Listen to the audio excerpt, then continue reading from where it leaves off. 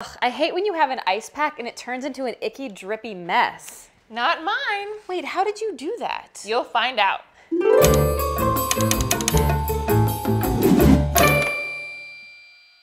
This is My Best Idea, the show where real iVillage users share their best ideas to help make life more manageable and more fun.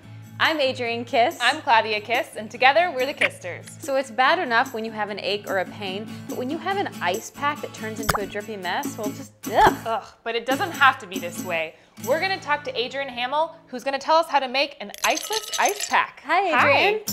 My best idea is one I learned from my little guy, Will, here, who became really obsessed with putting things in the freezer after watching an episode of Curious George.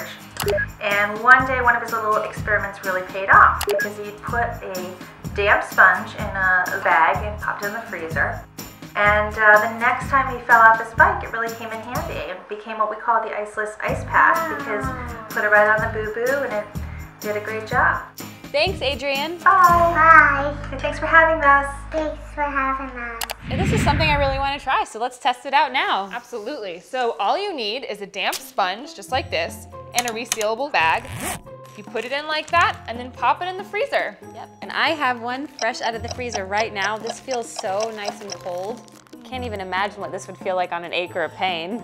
Another good idea for this too, we realized, is taking it on a picnic in a cooler. This will keep all of your items cold, and then once they start to melt, you can use them to clean up messes or wipe off those dirty hands. There's another type of iceless ice pack you can use with a long, clean tube sock. You want to fill it with some rice, leave room here to tie it at the end, pop it in the freezer, and you can hang it nicely around your neck.